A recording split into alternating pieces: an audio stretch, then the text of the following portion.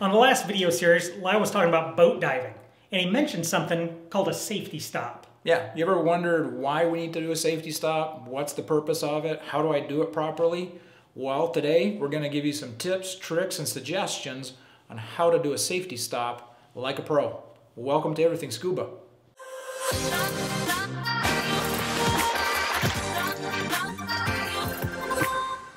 Hey guys, welcome to Everything Scuba. I am Lyle. I'm Josh.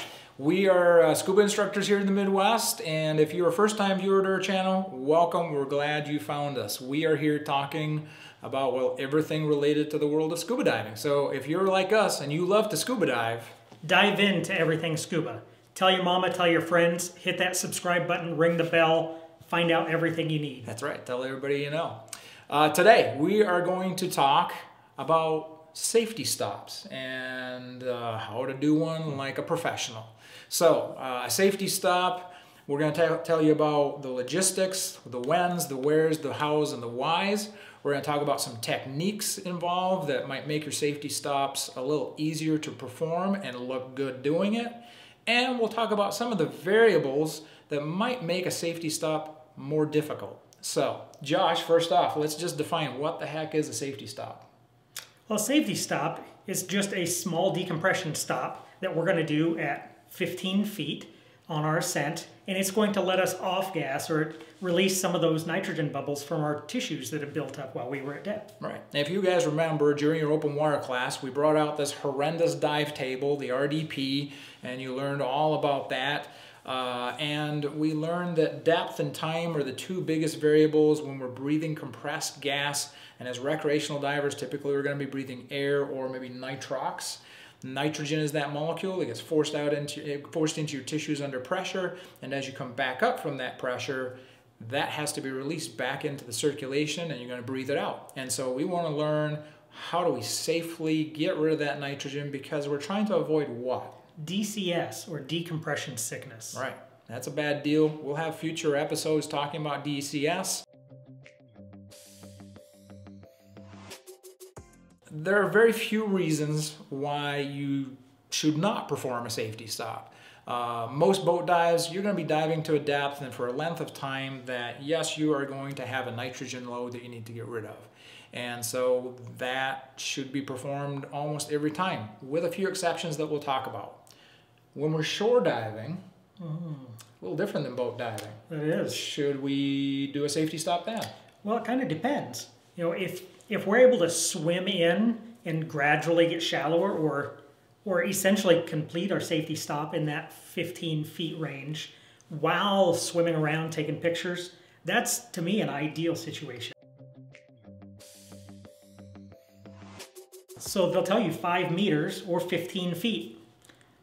And which part of me should be at that depth? Oh, we would like your chest level to be. We want the bulk of your internal organs to be at 15 feet. And is there a specific length of time I should be there? I think generally it's recommended 3 minutes. Yeah. But follow your computer. Right. Some computers based on depth are going to change that. Yeah, and we're definitely going to talk a little bit more about your computers. So you might see some specific hand signals being used during safety stops, at the start, during, and at the end. Tell me one. So one, when we're starting our 3-minute safety stop, this is our ceiling, this is our time. This is a 3-minute safety stop hand signal. Yeah. Another one I'll use with our students or other divers is give them this signal, level off right here. This is our ceiling, this is our floor. Stay in that 15 to 18 foot safety stop zone. Most of us nowadays, we're going to wear dive computers. If not, maybe on your console you have an analog depth gauge. My dive computer tells me the depth. So if you're wearing a wrist-mounted computer, I typically like to wear that on my right wrist, because what's in my left hand? Your LPI. Right, so I'm adjusting my buoyancy as I'm ascending, letting out a little bit of air. Remember, we're not adding air to our BCD to get to the surface. And so I like to have it in my right hand. I'm monitoring my depth, and also I'm going to see my countdown occur once I enter that safety stop zone. What other ways can we kind of figure out where we're at in depth? Well, one that students generally pick up on, but what we notice, if I start to descend a little bit, my ears are going to need to be, I'm very sensitive to depth with my ears, I'm going to need to equalize. So in a matter of 2 feet, my ears are already telling me something is wrong. Yeah, so you can use that. If you have to equalize and you're taking your eyes off your computer, pretty good chance that you've sunk a little bit in the water. You need to adjust your buoyancy to get back to that safety stop level. Another way to make this easier for you is to orient yourself to something. So if you're in the water with more experienced divers, or say you're on a boat dive when there's a Divemaster there who's been leading the dive, that guy's done hundreds of safety stops. He is going to be really good at what he's doing. And so I encourage my students, I encourage my divers, look at my head. Position your head level with my head, and there's a pretty good chance that you're going to be at the appropriate depth. Continue to monitor your own equipment, though, to make sure that you are there. Right behind me here is our good buddy Jeff with Triton's Realm. This was on a dive that I did with him on the west side of St. Croix, and he is in this nice vertical up-down position. You can see his legs are crossed, his arms are crossed. He's just using his breath to control his position. He's in a vertical position. I prefer to do my safety stops in that position also, because I can keep my head and chest easily in that 15-foot range. And remember, we're not going to be exactly at 15 feet the entire time. We're going to ascend and descend maybe a foot or two, just based on your breath control, and sometimes surge and sea conditions. But can you think of any reasons why we would not want to be in a vertical position? Well, one that comes to mind is I like to dive side mount, and often if I'm typically diving 2-tank side mount, it's an uncomfortable position to be in, to be head up. It is, you're much more trimmed to be in a horizontal, floating position. That does give me a smaller range to keep my core in that 1 to 2 feet range, but also rebreather divers, typically if they're doing a deco stop, they're still not going to be head up. Well, if someone either had a real emergency, a catastrophic loss of gas, something like that, it would provide them air to get to the surface as well as perform their safety stop. Okay. More likely, it's probably someone was not responsible, ran their air very low, and still needed to complete a safety stop, and they're just trying to cover all the bases. Sure. And so when Josh asked me previously, when should you perform a safety stop, one of the reasons that you might not perform a safety stop would be if you had not monitored air, or you had a catastrophic loss of air and you're low and or almost out of air. You should not stop to perform that safety stop. You need to get to the surface. The minimum amount of air that I should have in my tank when I get back on the boat is what? Well, a lot of times the captain's going to tell you, but I would say at bare minimum 500 psi. Yeah.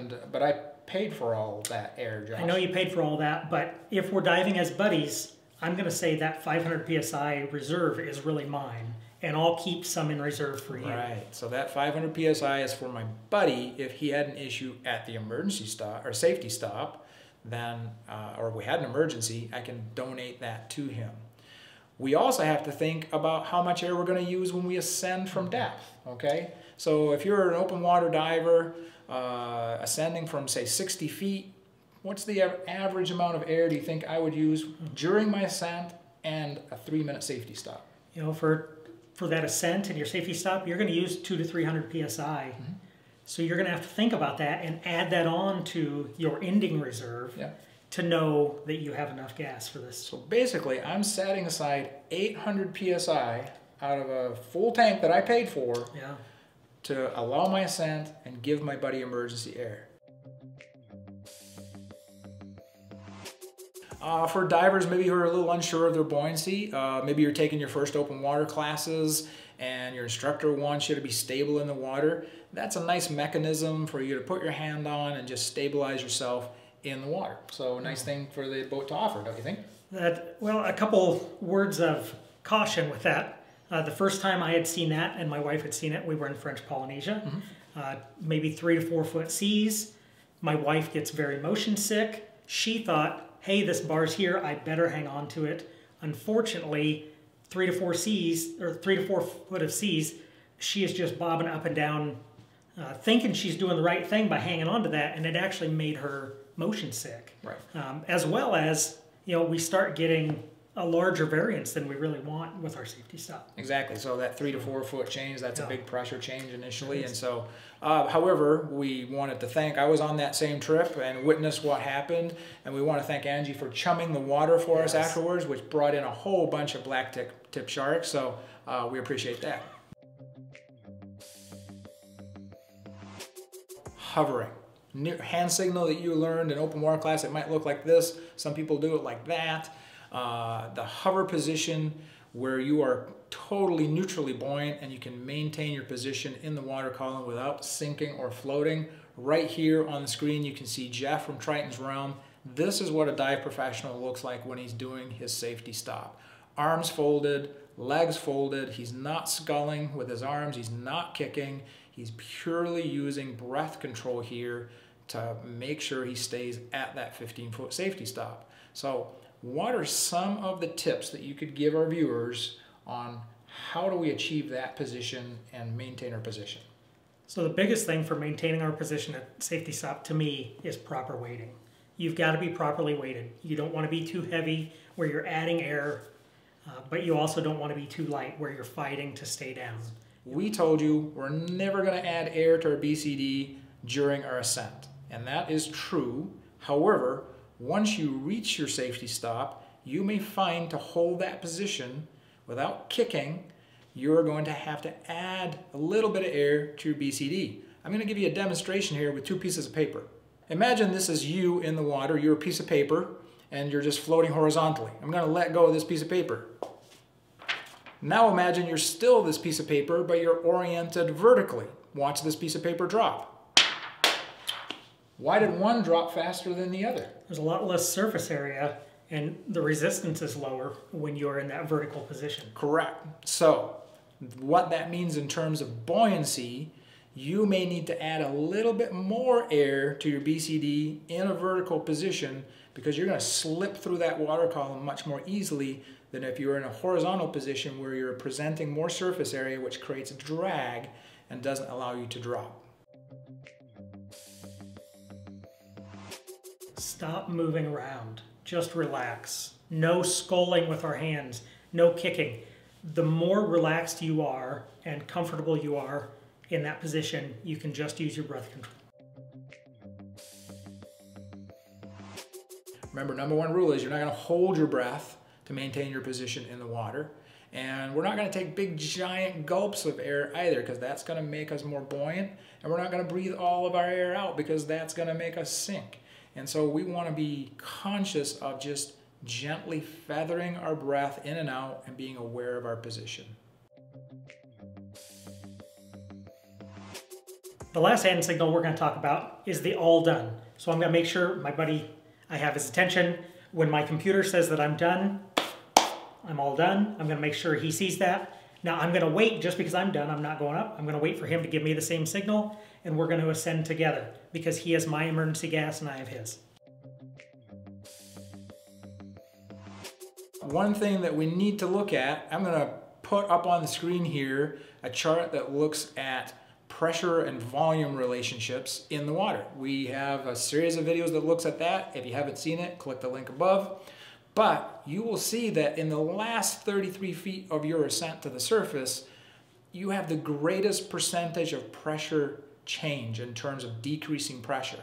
And so we still want to maintain a slow ascent to the surface. In our world, we never want to go faster than 1 foot per second. So even after your safety stop, we're still going to slowly ascend, maintain our control on the way to the surface. For you seasoned divers out there, let us know what we left out. Tips and tricks that you've come up with, leave in the comments below. We'd love to hear them and others will learn from it. Guys, if you enjoyed this video, if you got some tips out of it, please feel free to hit that like button down below.